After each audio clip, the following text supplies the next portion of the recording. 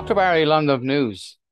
I'm really upset and angry, and I thank A Current Affair here in Melbourne for exposing a council in Hudson Bay here in Melbourne as being a bunch of heartless characters.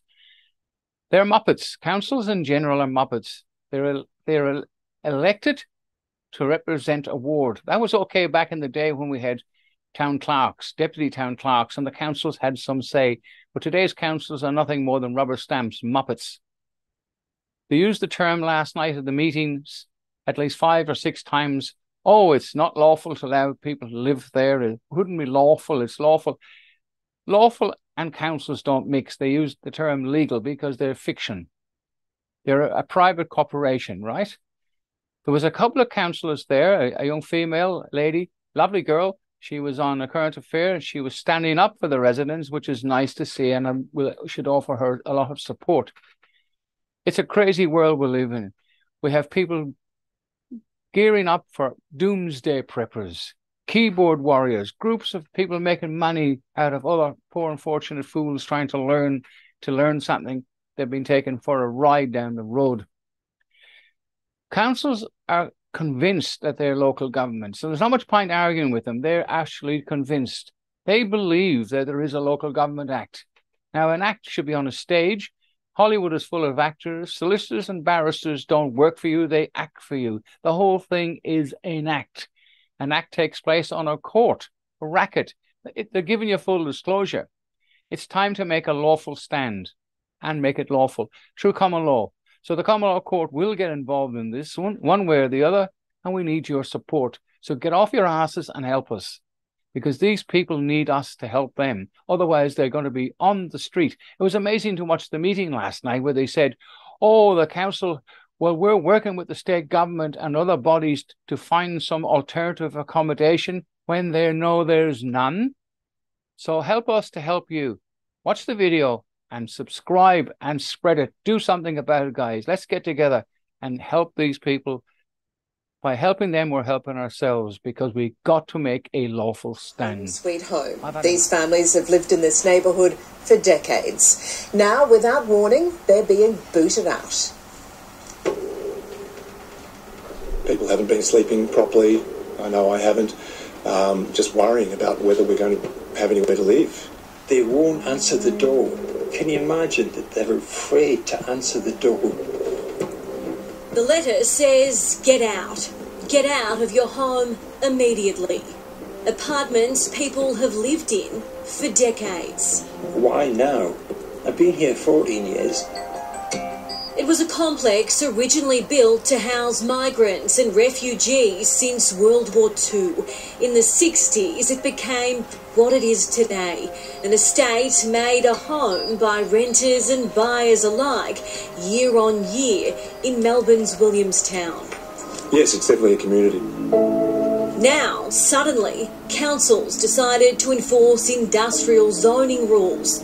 The very rules it's chosen to ignore for more than 30 years, and kick Arnie, Lara, John and dozens more out on the street. For them to just abruptly enforce a technical colour on a map and tell people that they can't live in their homes anymore is just so devastating. Why are they doing it now? Techno Park Drive is technically an industrial zone, perched next to a fuel storage site that ceased operations in 2021. The tanks left empty. It was rezoned back in 1988, but the rezoning changed nothing. Residents continued to live there. Apartments were bought and sold. All the while, council have been... They've been turning a blind eye.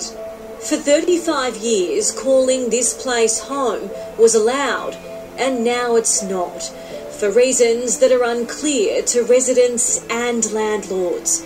Business owner John Link has rented out his block for 25 years, charging residents next to nothing. There's more to life than making money. Annie, and my wife, has been a carer for 30 years, and we see this as part of something that we can do for the community. At 87 years old, he's offered so many a fresh start and a helping hand, something he wants to keep doing.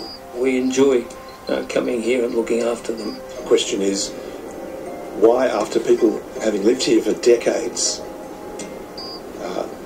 do we suddenly have to stop living here? John and his family of 4 bought in Techno Park in 2017. What have your neighbours been saying? Everyone's absolutely devastated. Everyone. People don't know what to do. Do you feel like the fight's only just beginning? Yep. That's absolutely right. Tonight, residents are starting that fight with the help of Hobsons Bay councillor Daria Callender and a petition. I'm here to support the residents. A decision's been made, and in my opinion, it's just not fair. I've been one of the few people who have got a ticket to go to the council meeting tonight, and I'll try and get some common sense going. The council admits it knew people were living on the site, but it doesn't know exactly how many call it home, despite accepting council rates for years and payment for pet registration. It's disgusting of the council to have accepted commercial rates on these properties for over 20 years. Dean Hurlston from Council Watch. The council needs to use their pen, rezone this. As it stands, Techno Park Drive is zoned as Industrial 1, meaning it caters for storage, manufacturing and distribution. Residential use is prohibited under it. But Lara was able to purchase her 2-bedder, advertised as a home office 3 years ago, and live in it ever since. No questions asked. Council have accepted people living here for decades, and we're not the only part of Hobsons Bay where council have